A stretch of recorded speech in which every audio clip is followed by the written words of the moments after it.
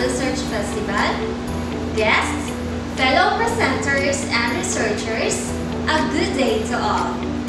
Today, I will be presenting to you my research study entitled Self-Learning Module Dimensions and Study Habits as Predictors of Academic Performance of Students in Mathematics, authored by yours truly, Mharla B. Abenoja, Master of Arts in Education, major in Mathematics, with my advisor, Dr. Melanie Edig, a doctor in philosophy in mathematics. Despite a great effort in the field of education, the academic performance of students in mathematics is still not promising, as cited by the National Research Council of 2002. In a global problem situation, students' achievement in core subjects including mathematics is declining. These were evident in countries such as Indonesia, Nigeria, and Kenya. In Indonesia, the Program for International Student Assessment Report of 2012 revealed that Indonesian students' mathematics achievement scores are extremely poor, with the country ranking 64th out of 65 countries, as cited by Adesokmo and Saputri of 2017. In Nigeria, it has been recorded that students' academic performance in mathematics is below expectations. According to the findings of the West African Examination Council from 2009 to 2014, secondary school students' achievement in core subjects, including mathematics, is declining. In Kenya, poor attitudes was identified as one of the contributory factors to low achievement of students in mathematics in most secondary schools, as cited by Mbogwa et al. Of 2012. In the national scenario, the low achievement in mathematics is also a problem in the Philippines.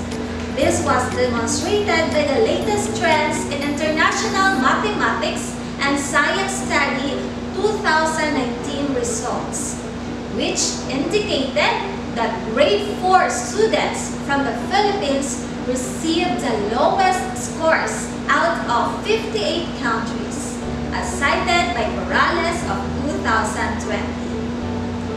In the local scenario, from 2009 to 2015, the average regional national achievement test score in mathematics for DepEd Region Office 11 was 47.8%,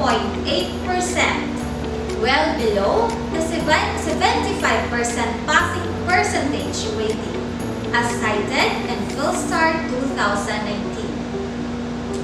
And academic performance in mathematics of junior high school students fluctuated between 84 and 79 from 2015 to 2019 in one of Davao del Norte's campuses, ranging from 84 to 79, as cited by Ramis 2020.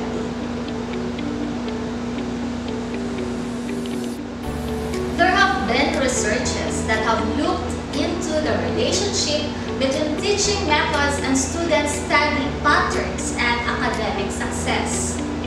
This paper proposed to fill a knowledge gap surrounding self-learning modules based on these phenomenon dimensions and study habits as predictors of academic performance of students. This study aimed to be part of the solution by providing relevant information on the use of self-learning modules that would help the government to develop and improve an effective educational reform to benefit the learners during the pandemic crisis.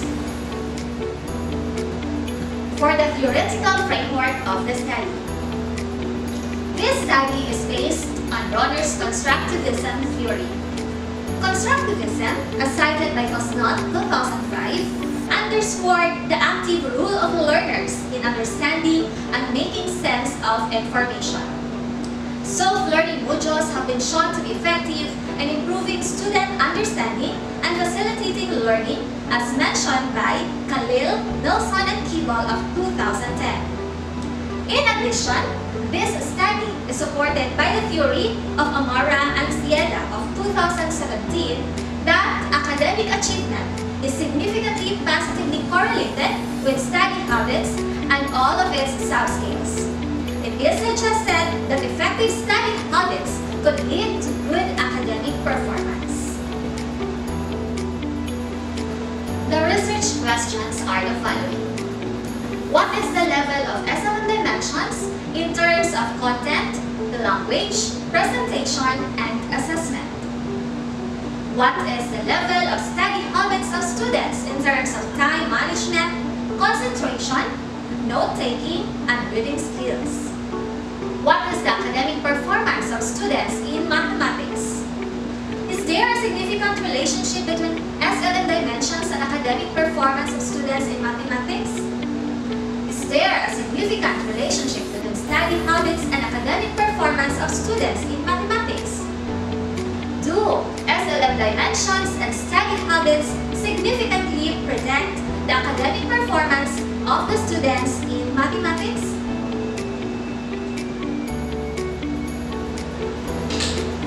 For the method, this study utilized descriptive correlational design.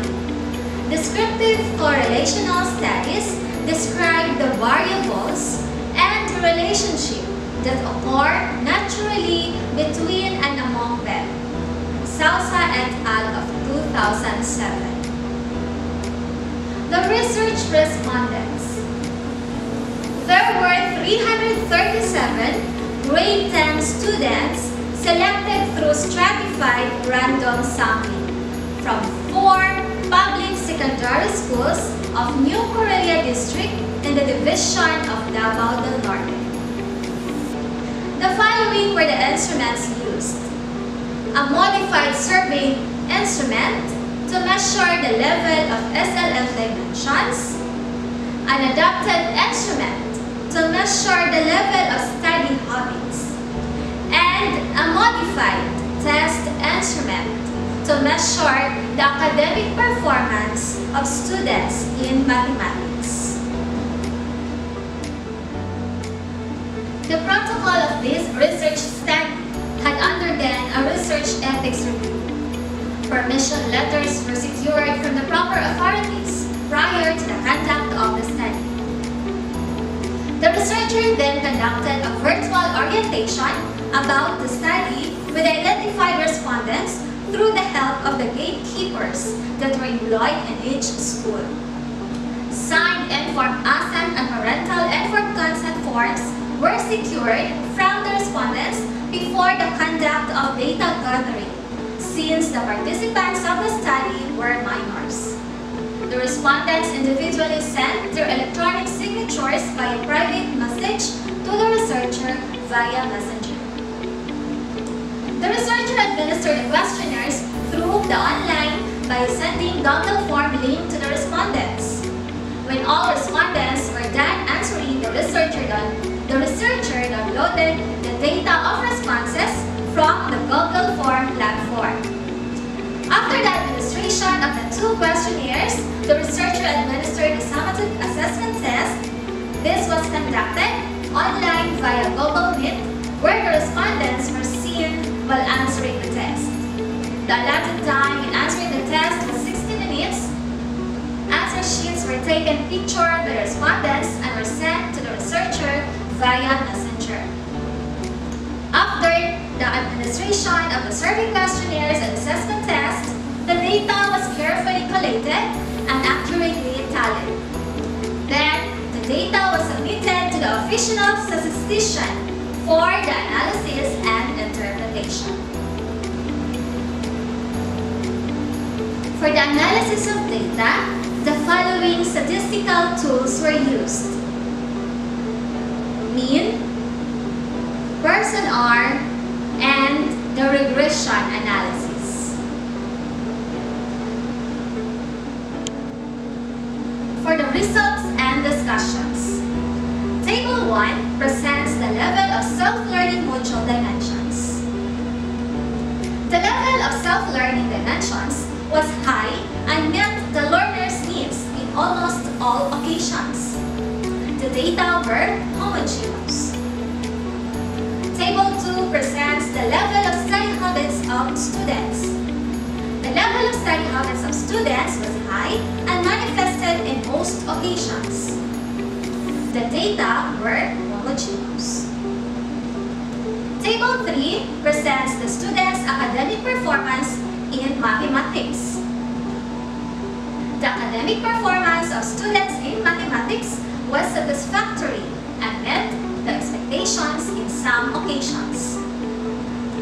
Table 4 presents the significance of the relationship between self-learning module dimensions and academic performance of students in mathematics. The null hypothesis was rejected. Therefore, there was a significant relationship between SLM dimensions and academic performance of students in mathematics.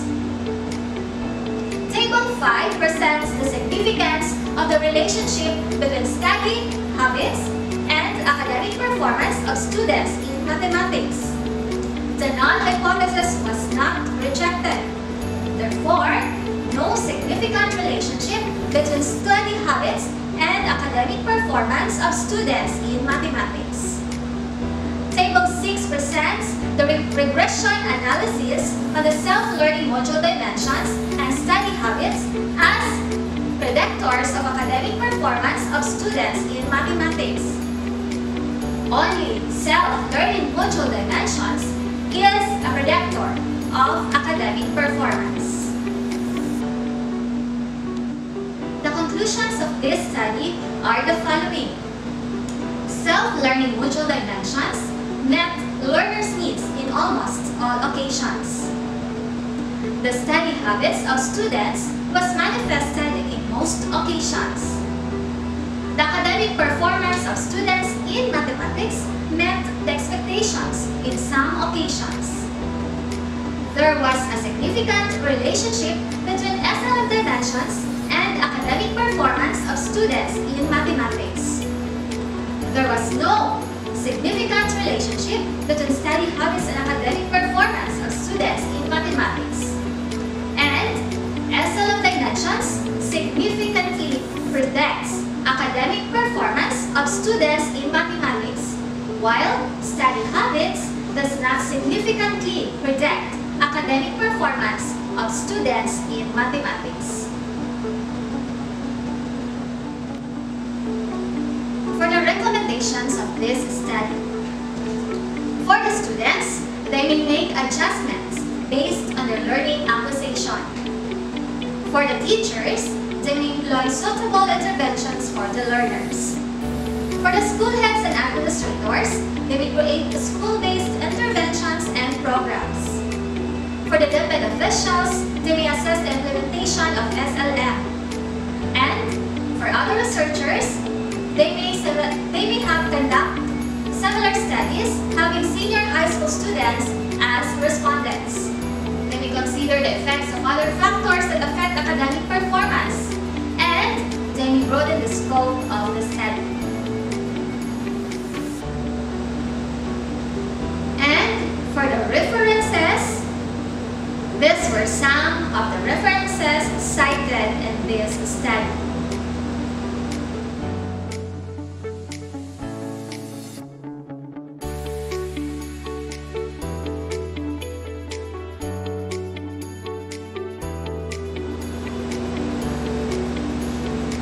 Lastly, thank you and may God bless us all.